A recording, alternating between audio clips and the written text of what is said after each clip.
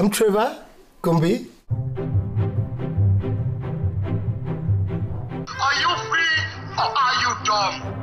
I make things happen, much like my grandmother before me, who made the weather. Is that a weave or... It's a helmet. Once I get hit by the wall of laughter, then I'm like, ha, it's perfect. In this week's show, we take a look back at the life so far of one of South Africa's most recognizable comedy talents. I tend to joke when I feel cornered or when an issue is too hard for me to deal with. I'm a recovering drug addict right now. It's messed up.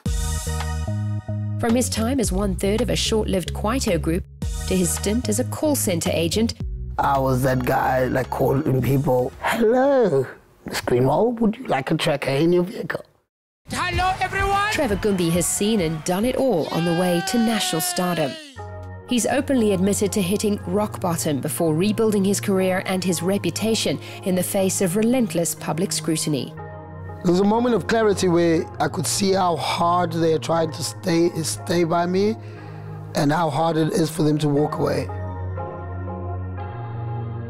This is Trevor Gumbi, The Close-Up.